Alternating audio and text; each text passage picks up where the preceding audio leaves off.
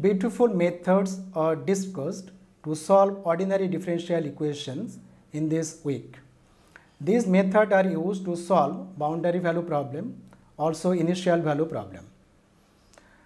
See that the finite difference method is very simple, and this method converts the original boundary value problem into a system of tridiagonal algebraic equations, and solution of this system of equations gives the solution of the boundary value problem.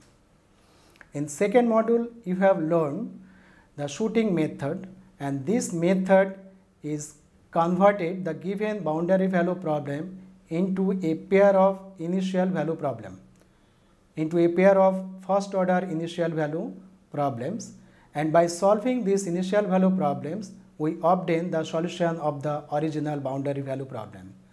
This method, that means the shooting methods, also gives a very good result of a boundary value problem.